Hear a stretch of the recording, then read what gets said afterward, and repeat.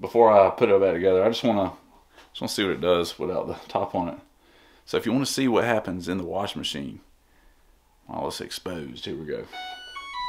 Yeah, that thing is shaking.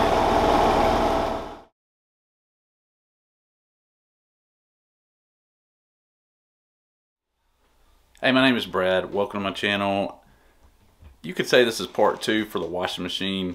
About a year ago, I kind of did the same thing. I had a F3E1 problem. I went in, cleaned the filter, and checked the hoses and all that. I'll leave that video. I'll add a card up here, and it'll also be in the description. Recently, this error has popped back up again, so I am... Scout, hush!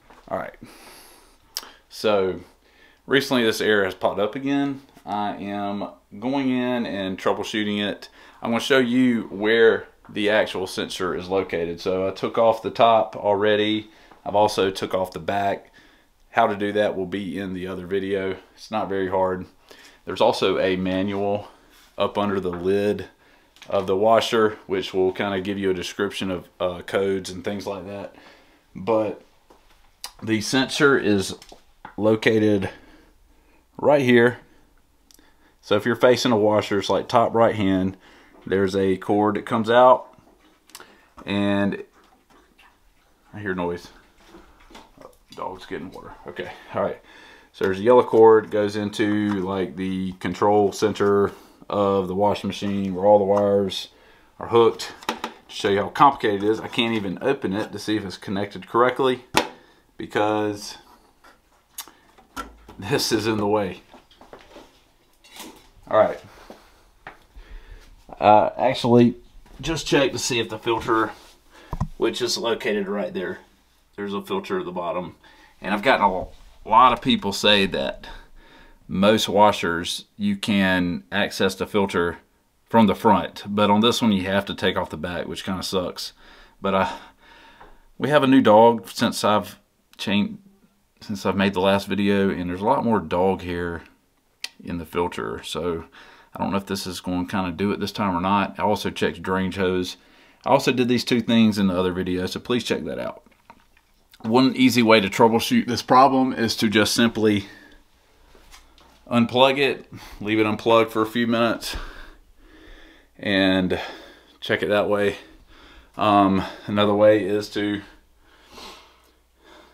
check the air hose, which I did. There's a black air hose here. It goes all the way down. Make sure it's not crinkled up or anything like that. I took it off. It's not clogged or bent or anything like that, but this is like the air pressure hose, and it connects to this piece right here. I mean, nothing feels clogged, so you know, I'm gonna hook it back up and see. I am not an electrician. These are just simple ways to check to see if it works or not. So if you need to check the pipes, I think in the last video I did check this pipe here and unclogged. It wasn't clogged, but I unhooked it. This is the other part of the drain hose. Today I did only just run a hose through this one, the one that comes out of the washer. But man, these kind of problems suck, right? If you think these problems suck, please leave a comment below. And that's all I got for now. Check to see if it works, because I'm about to put everything back together. And if it works, give me a like and subscribe to my channel. And I hope you don't have to deal with this kind of stuff, because this stuff's a problem. Hope these simple fixes work for you and you don't have to replace anything. I think my next step, if this continues to be a problem, is just to replace the air sensor I just showed you. But again, one last look. It's right there. It's a little piece. And this is helpful. This was in the roof of this was in the top panel on the washing machine. So hope you enjoyed today's video. Short and sweet today, but see you in the next one. All right, I decided to try something real quick. I'm gonna leave the top off and the back off I'm gonna plug it in. I'm gonna see if it works before I put it back together. I just wanna see what it does without the top on it. So if you want to see what happens in the washing machine while it's exposed, here we go. All right, so far so good. All right, that should be just a normal. All right, the door's locked.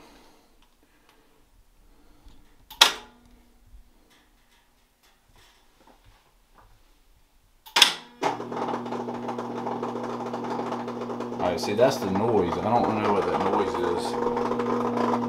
That is just a weird noise. Okay, it's filling up water. Oh, look at that.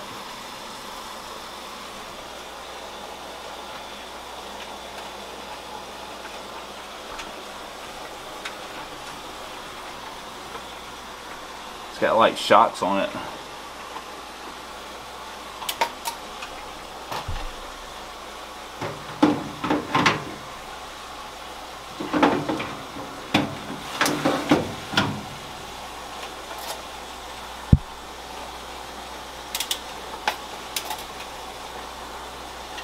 I don't have the best lighting back here. Try to position these. Alright, so that's spinning. Got the water that comes in through here. I can feel the water coming through this hose right here. And that one. Alright, so it goes through here. Looks like it comes through here. Got the probably some water that gets the detergent from here. Takes it to the tub. This must be for like overflow. Appears to be. Or air. That's where air goes. Okay, so. Alright, that is just simply for air to escape.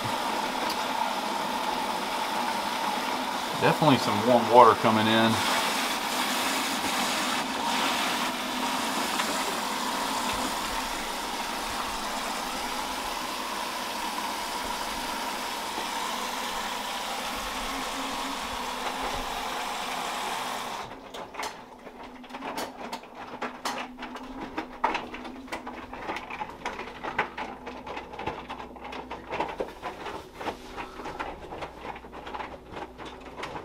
Oh yeah, that's suspension rock. Yeah, baby.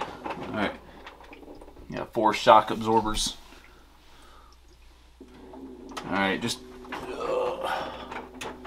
Alright, looks good. Alright. You know, I'm going to tell you, I don't know if it's fixed. But it's working. This is kind of the same thing that happened about a year ago.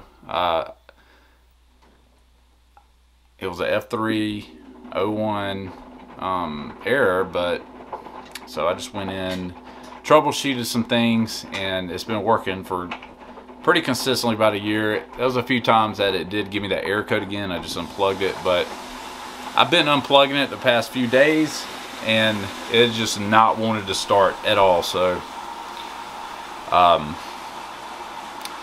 been doing research, probably just like you were doing. All right, well. This is how a washer works when it's naked. Alright. Thanks for watching today. Oh, lighting's horrible back here. Alright, thanks for watching today. Please consider subscribing to my channel. I have a lot of home improvement stuff, but I also have a lot of fitness stuff here on my channel. And, you know, YouTube's been an awesome journey, so keep me going. Let's go. Hit the subscribe button. See you next time. Alright, you gotta see this. Some more light.